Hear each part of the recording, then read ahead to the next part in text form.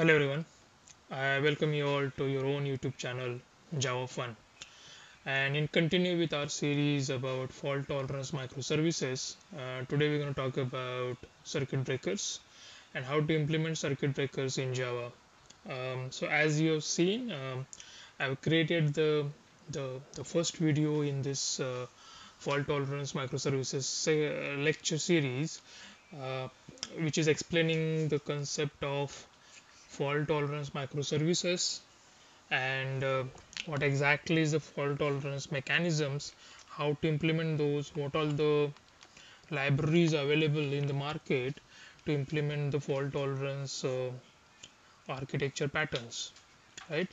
So we have gone through Resilience4J, Hystrix, Sentinel, um, how the fault tolerance mechanism implemented, uh, how what is a circuit breaker, how to implement it, what is a state machine of circuit breaker. All those things I have explained. So go through that particular video.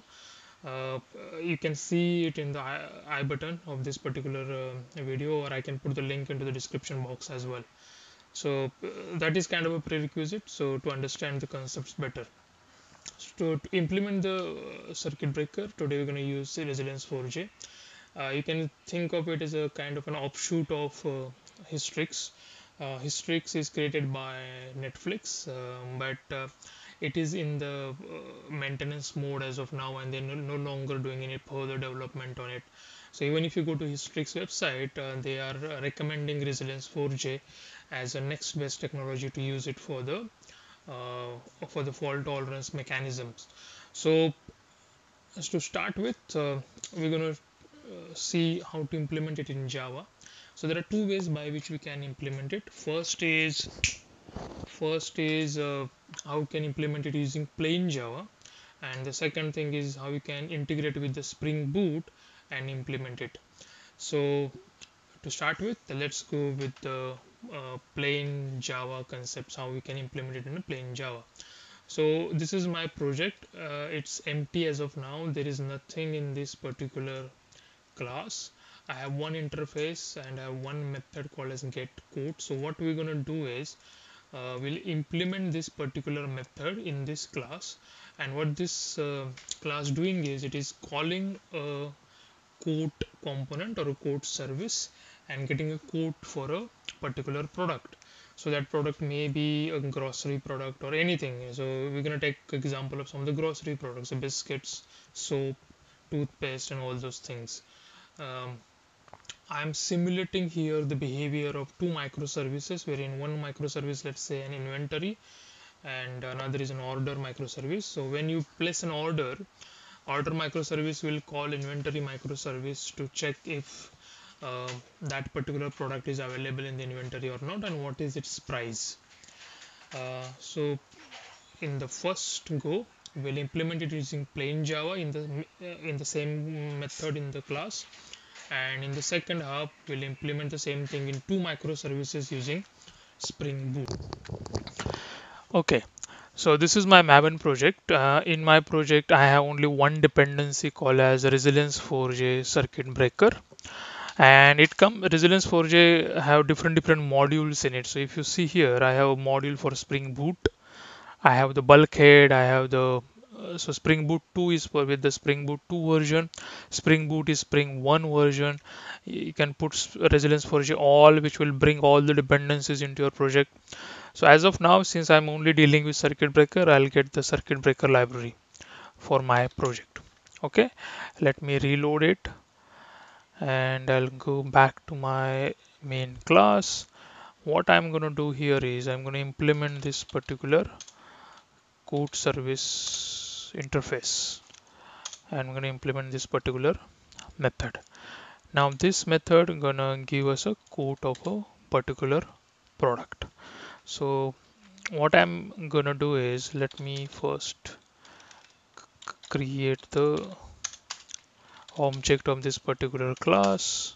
Okay, and then we're gonna call it. So one another thing I'm gonna do is I'm gonna create a setter for the product names. So I'm going to create the setter for product names,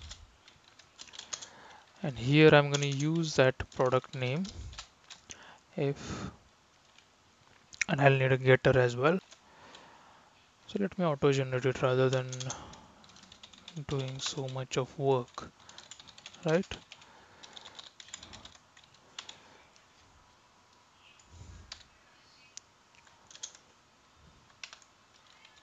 I'll generate the getters and setters.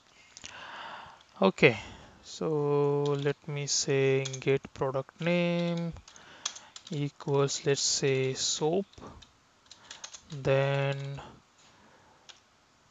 return, let's say 10. I want to generate some random values, right? So let's say 10 into math dot random.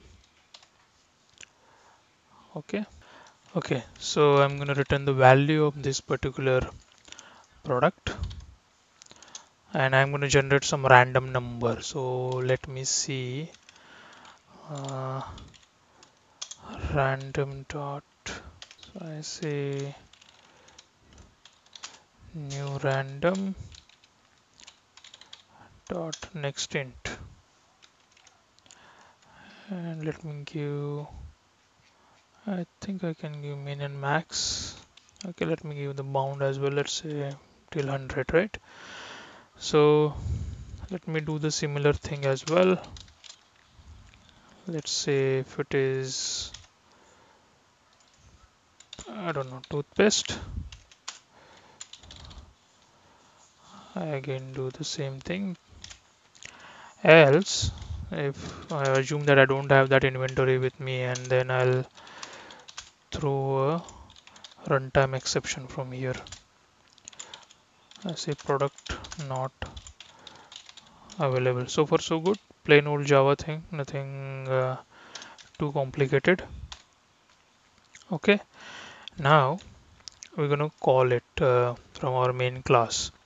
However, there is one thing that we need to be make sure that when we want to wrap around any method for a circuit breaker, you need to create some kind of a setup for that circuit breaker. You need to create a setup for that circuit breaker uh, to wrap it around the circuit breaker, right? In short, so what I will do is there are few steps that we need to follow if you want to wrap it around circuit breakers. First, I need to create a circuit breaker configuration. Next, I need to create a circuit breaker registry. Then I'll create a circuit breaker itself. Then I need to create a, and then I need to wrap around my method in a supplier, Java 8 supplier. So and here you will understand why I've created this code interface, right? So let's create all these things and then we'll see how we can wrap it around our method, right? So for me, I'll create the configuration first. I'll creating a custom configuration. So let's see what I'll need. I need a sliding window. So sliding window is basically what is the window size in which you want to evaluate evaluate the failures of your method, right? So sliding window is of two types. One is a count based one and a time based one. So time based one is, let's say, for example, I say that in last 1 minute, if threshold is exceeding whatever the configured value, then you basically trip the circuit breaker and execute the fallback permanently, right? So that is what you need to do it. So for my window size, let's say I say my window size is 10 calls, minimum number of calls is, let's say, 5. So after 5 calls it basically start executing the logic for a circuit breaker, and my sliding window size, let's say I put a count based one, right? Then what I say, I want automatic transition from open to half open. I say yes, I want it. What is the failure threshold? I say 50%. If it is going beyond 50%, then you consider it as a candidate for evaluation of a circuit breaker. So I can tolerate the 50% of the calls to go down, but moment it is going beyond the 50%, which means that my sliding window size is 10, but if I till 5 failures I can tolerate, but the moment I get the sixth failure, I no longer tolerate it, and I want to execute it. I want to open the circuit breaker basically. Let's say permit number of calls in half open state, let's say 3, and here you can customize what all exceptions you want to record, what you want to ignore, and all those things. For now I'm not putting it, I am just directly throwing a runtime exception, right? Then I say once the circuit breaker is open, how long you want to wait before you move it to a half open state. And all these states that I'm talking about, right, I have discussed this thing in my first lecture. So it is basically internally implemented using a state machine. So you have a open state, closed state, and a half open state. So once this circuit breaker is open, no new calls will be allowed onto the method which is wrapped in a circuit breaker, right? Once in a half open state, the configured number of calls will be allowed. So here I say 3 calls will be allowed. If 50% of more than 50% of those calls are successful, my circuit breaker will close and it will assume that the service is healthy now. Okay, so once it is open, how long I need to wait, right? I say duration I need to wait like let's say 10 seconds. I think complaining because I think it's not detecting my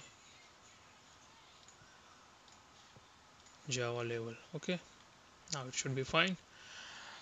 Okay, so our config is ready. Next thing we need to do is circuit breaker registry. So I'll create a circuit breaker registry, similar, no fancy thing. So I say circuit breaker registry and build a custom one again, and you need to build a registry using a config. So I say which circuit breaker config, and the config is the one which we created in the first step.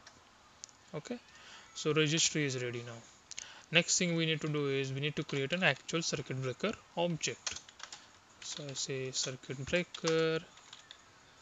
So circuit breaker has to be created from a registry, and I need to give a name for my circuit breaker. So I say my custom circuit breaker. So this is my circuit breaker, right? Now the most important thing is how you wrap your existing method, which is get quote, how you wrap it around a circuit breaker and execute it. So that's the most important thing. So for that, what we need to do is we need to decorate our method using a supplier. So on a circuit breaker there are basically two methods. So one is a decorate callable and the decorate supplier, right? So decorate callable is where you need to pass it on the arguments to your method, and the decorate supplier is where your method don't expect any argument. So in our case our method is not expecting any argument, so I'll use supplier. And in a decorate supplier I need to pass a circuit breaker, that's first argument. Second argument I need to pass is a supplier, right? My supplier is basically a get quote. So what I will do is, what is my method object is this one, and I'll pass it on the method reference. That's it, we are done.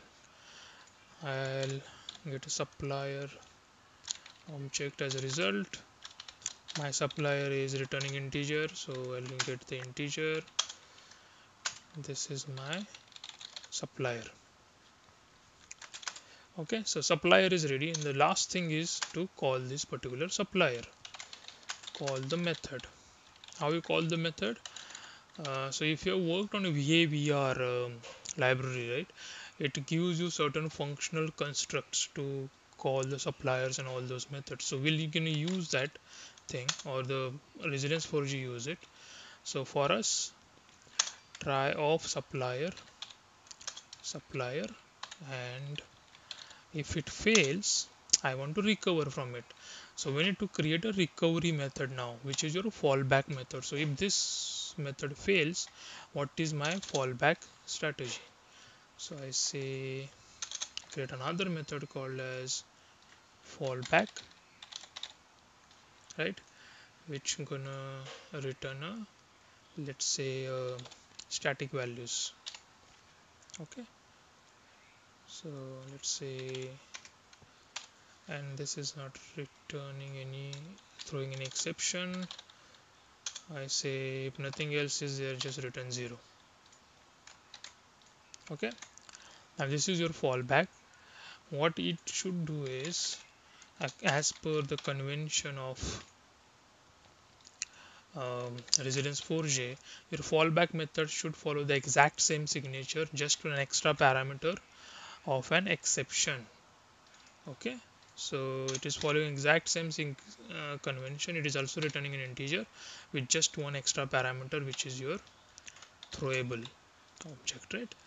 So recovery method for me is code service get fallback. That's it, we are done. So at this particular point we should be ready to execute our method. So for us, what I'm gonna do is I'm gonna create a array of products first, or list of products. Say list of string products,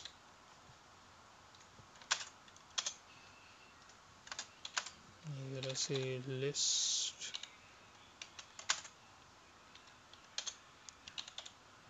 list of elements.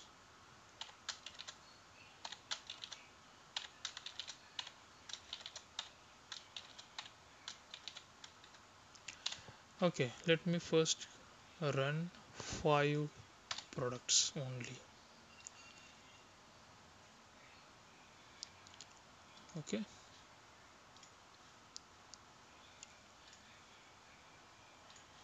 I'm on Java 11. There's no point putting Java 8 there, right?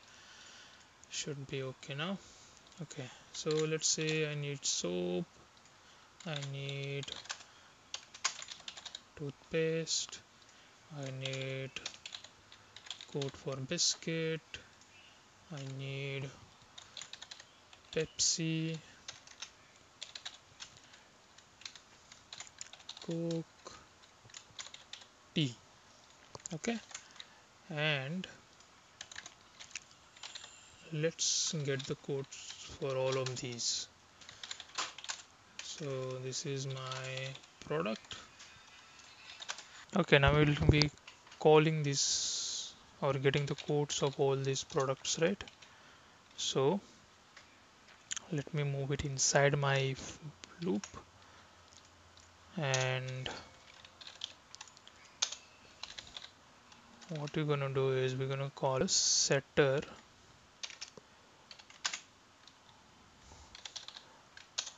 right, and this will be a product. So I'm basically setting my product and I'm calling that particular product. Now what will happen is, for first two products I have the code, or my code method should be able to give me a code back, but for the other four I don't have anything configured, and it's going to start throwing an exception. And once it throws an exception, it should basically invoke my fallback, and it should return a dummy value which is 0. Okay, now let's do one more thing, which is okay, so let me call it and let's see how it works. Okay, I'll run my main method. The project is building up, so give it a couple of seconds to build completely.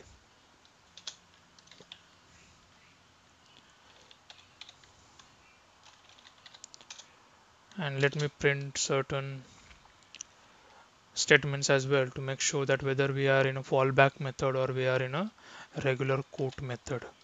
Okay, so I say inside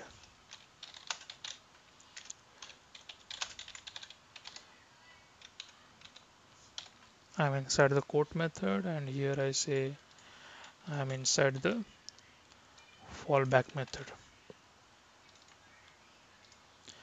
quote fallback method. Okay, so let me run it again. Let me see what is happening with this now. It still doesn't work. Yeah, it is working.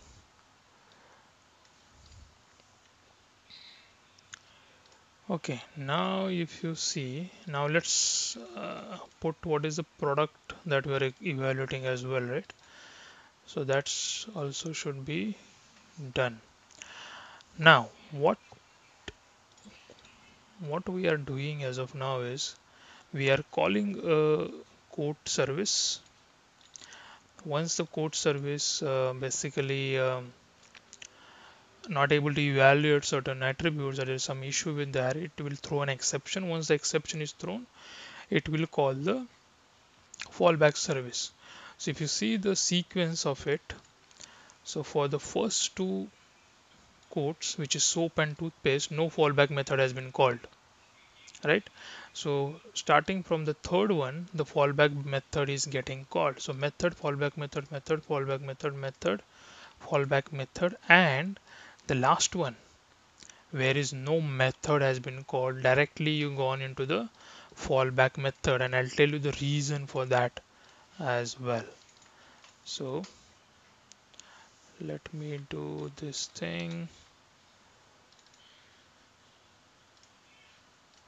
We need to put a logger as well because I'm not able to see the standard loggers which is there coming from the library. So let me put loggers as well.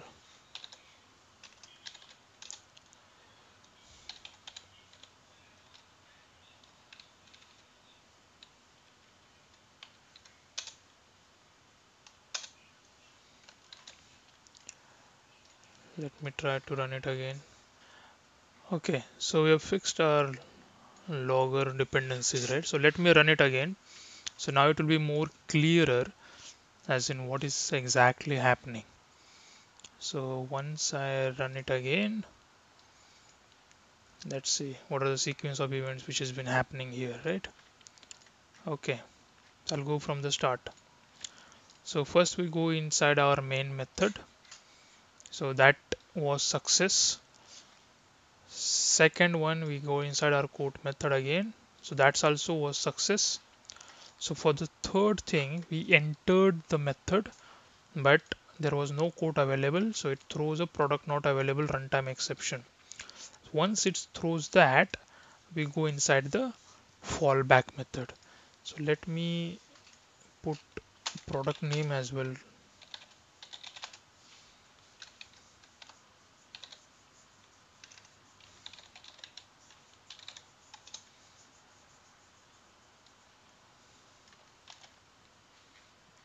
So should be much more clearer.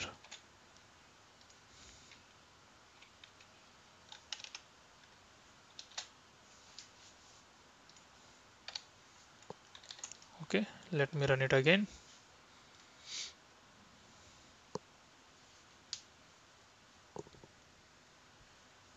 It's building and running now. Okay, so for first time for the soap it worked fine. Second time for the toothpaste it worked fine as well. For biscuits there was no code, it started through an exception. Then for the biscuit one only it goes into the fallback method, and here it worked. For the Pepsi as well it goes into the fallback method, here it worked. For the Coke also it goes into the main method first, throws an exception, it worked. So all these here till this point of time the circuit breaker was into the closed state. At this point of time, if you see this event, it is saying that failure rate has been exceeded, right? Which means you have, for us, we are tolerating 50% of the failures, right? But the moment we go beyond this, our failure rate has increased more than 50% of the number of calls, and then basically tripped the circuit breaker. So once the failure rate has been increased, if you've seen that for coke, there is no method, our main method, quote method has been called, it directly go inside the fallback method, and for the T also it directly goes into the fallback method, which means at this particular stage your circuit breaker was open and you are no longer would be able to uh, go and you no longer will is able to go inside your main quote method. Okay, so if you want to see it in a debug mode, which would be more clearer in this particular scenario, what I will do is I'll put a debug points in both of these methods and then we'll see what is happening. So I run it in a debug mode.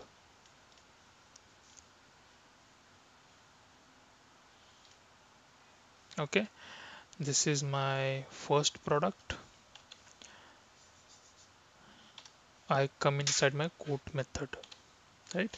So I'm coming for soap. So this should work fine. And these events or these loggers that you're seeing, because we have not put any event handlers for this one. So at every point of time something happens, it emits an event. We are not listening for these events, so that's why it says event is not published. And in our next lecture we'll see how to listen to these events and do customized handling of these events as well. But for this example I'm not doing it as of now. So I go here, I go quote method again. For the toothpaste it should work. So till this point of time no fallback method has been called, so this should work fine. So for the third one, for the biscuit, we don't have it available. I'll throw runtime exception. So moment I throw in runtime exception, I will, so it throws an error event. I will go into the fallback method. So I'm coming inside the fallback method now. So I'll execute the fallback method. For the next product again, it will throw an exception and I'll go into the fallback method. So again I'm going to the fallback method for Pepsi. So till this point of time I have two failures. Okay, for the third one again I come inside my main method and I go into the fallback method, right? Okay, so this is how I shown you how to find out how the transition has been happening, and we saw in a debug mode as well how the fallbacks are getting called, right? So let me do one more thing. I'll put few more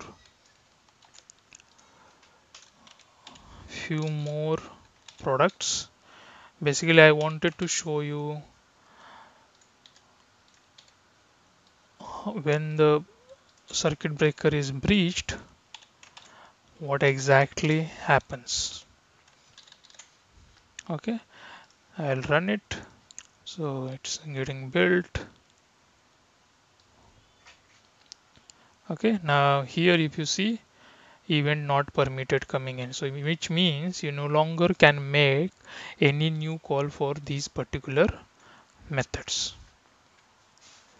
Now what we have seen, what we have configured is, once the circuit breaker is open, it will remain open only for 10 seconds before it moves on to the half open state. So let me do one thing, that once I get uh, T as a product name, I will stop my thread for 10 seconds. So the events that you're seeing, which is called not permitted, these events will not come now, because it will automatically move from a open to a half open state once the 10 seconds elapsed. Okay, so what I will do in this particular thing is, if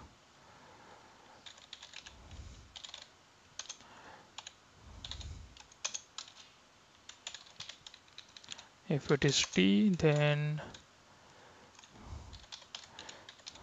thread dot sleep, let's say 10 seconds.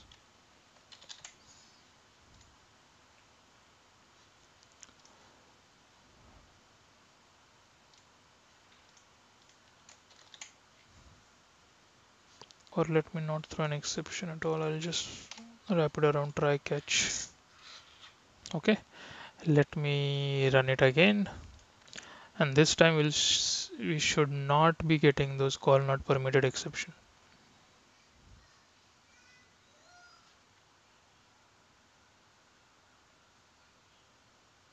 I think this is because we did it too early. It should not be for T. It should be for, let's say, Coke, because at the time of T as a product, it is already been open. Okay, let me run it again.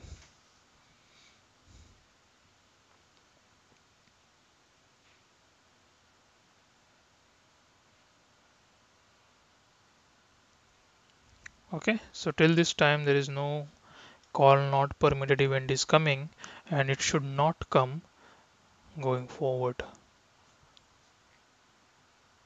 right? We're not getting it. If you see here, we're not getting those. For the last one we got it again because it again breached the threshold of number of failures. Okay, but not for these things. So this is explaining the concept of how the circuit breaker remaining in open and a half open state. So I hope that is clear right now. So this brings us to the end of this particular lecture, wherein I show you how you can use Resilience4J in a plain Java component without Spring Boot. In the next series, we're going to see how we can utilize it inside the Spring Boot project. So if you're still stayed here till the end, please go ahead and subscribe to it. It gives me a motivation to bring you a lot many these kind of lectures for you.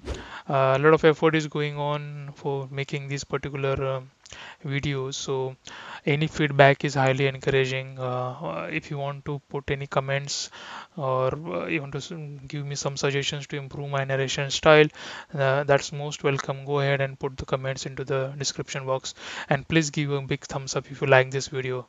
um, Once again, go ahead and subscribe and press the bell icon. Thank you so much. Thanks for tuning in.